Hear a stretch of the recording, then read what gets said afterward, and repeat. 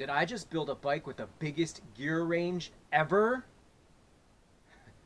You want to see a bike with 675% gear range? Alright, look, I apologize for the clickbait title. I'm not really into making big pronouncements or anything. So why am I here? This bike in and of itself is probably nothing to look at. It's a budget entry-level bike build that I just did for a friend because he's getting into cycling and wanted a road bike. So I built him one up with some parts that I had. That's the basis. But in the process of building this bike up, what he said to me was he wanted to be able to go really fast on the flats, but also wanted to be able to climb some of our steep hills around where I live. We have hills with sustained gradients of 10 to 17, 18% and short pitches of more, but sustained. We're talking like 5 to 15-minute climbs at 10, 11% average. So those kind of climbs require some serious gearing unless you want to grind your way up the hill. And I've always been big on gear ratios, but I've never quite gone this extreme. So what I decided to do was to see what I could make work with what I had on hand. So I'm working with a road triple 3x8, so it's an 8-speed cassette in the back with a triple in the front. And I'm running a 52, 42, 28. No one sells that, but I took a 52, 42, 30, a old Sugino Superbi square taper bottom bracket, 170 millimeter crank arms, and I replaced the inner 30 ring with a 28. And then what I decided to do was to mate it with a brand new 8-speed cassette. And now that we're in the era of 1x drivetrains, and by the way, I'm a big 1x fan. I'm also a big double fan. I'm also a big triple fan. I think they all have reasons to exist, and I think they all are excellent at certain things. But because we're getting into the 1x craze, a lot of manufacturers of aftermarket components are starting to pump out these super wide range cassettes for trickle down retro technology like 8-speed and 9-speed cassettes and 10-speed cassettes, because 10-speed is getting kind of retro now, isn't it? So anyway, this is an 8-speed 11 to 40 tooth cassette, and so basically what I end up with is a big gear of 52 11 and a low gear of 28 40. All right, so all the stuff in the middle doesn't really matter. If you're talking about range, you're talking about what's the top end, what's the low end. Well, let me show you real quick how they shift and how they sound in each of those top gears. There are, by the way, a couple gears in the middle. On the middle ring, when I'm at the top 2 gears or 2.5 gears, there's a little bit of chain rub on the outside cage plate of the front derailleur. But apart from that, there's flawless shifting.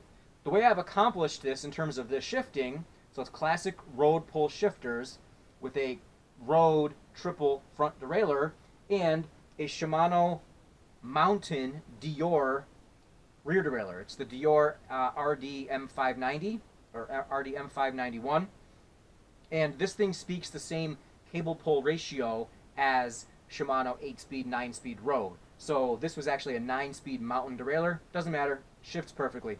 It knows exactly how far to move for each click. And in order to make this work, I added a derailleur hanger adapter. That's that little 2-centimeter adapter that adds on length that gets the derailleur further away from the cassette. All that being said, that's the setup. And it works. It shifts great. I don't have a great position to show you, but all right. So this is the low gear. So now we're spinning in the 28 40. Absolutely no chain rub. Sounds awesome.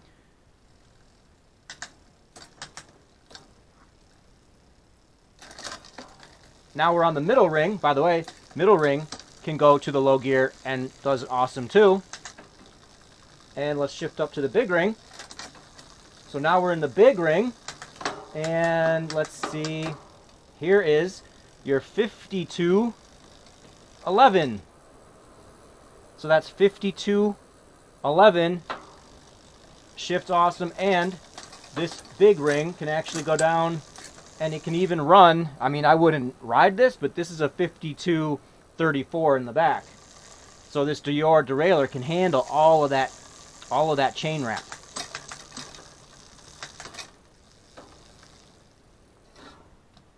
So there, wow, am I super close? So there you have it. So there you have it. There's the shifting. I think it's amazing. I think it's incredible. I've never had a bike with this much gear range on the top end and the low end. I think it's really cool. Definitely a place for triples in your stable. If you want to do like touring or, yeah, just basically have massive range. This is 675%. I'm going to put up a chart right now that shows you that the speed at 90 RPM on these tires, by the way, these are 700 by 28 millimeter tires, 700C standard road. So it gives these a circumference of 2,150 millimeters. And at a cadence of 90, this thing has a top speed. I'd have to go look it up. All right, I had to grab my cheat sheet because I was interested in these numbers. So at 90 RPM, at 90 cadence on these tires, with this gear ratio, at my high gear of 5211, I'd be going 34.1 miles an hour. At my low gear, I'd be going 5.05 miles an hour. So you take the high speed, divide it by the low speed, and multiply it by 100. That tells you the percentage of the low speed that you're getting on the high end. 675% gear range. And you can also do this with gear ratio and gain inches and development. I don't even know what development is, but it's a term people use for gear ratios. So anyway, 675%. There's a chart you're staring at right now that tells you all this in detail, and I'll post down below the text of a quick little document I wrote up because I just got super interested in this. I don't know if it's ever been done before. Not that people haven't tried, but I don't know if they made cassettes with the same range back when people relied on triples. Now that people don't need triples, I don't know if they're messing with this kind of gearing anymore. But the two big advances are the wide range cassette and the derailleur hanger adapter. Those are two huge things. And so there's still a place for triples, still a place for super huge gearing. Go touring, go hit the big hills and spin to win. I hope you enjoyed this. I know I'm not the first person. I'm just kidding. But I thought it was a really cool drivetrain. Just thought I'd share it. Have a good day. Thank you. Bye.